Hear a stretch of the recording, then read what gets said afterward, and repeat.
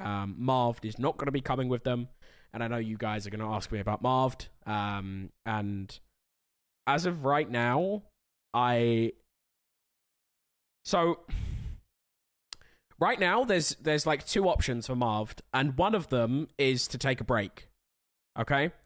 And the other one is we'll just sort of wait and see what happens. Because as of right now, there really isn't anything. So no, nothing's confirmed, nothing's done. Again, if Marved was going to join a team, I would have reported it by now, So it's like if it is going to happen, then I'll report it, but as of right now, there's nothing, so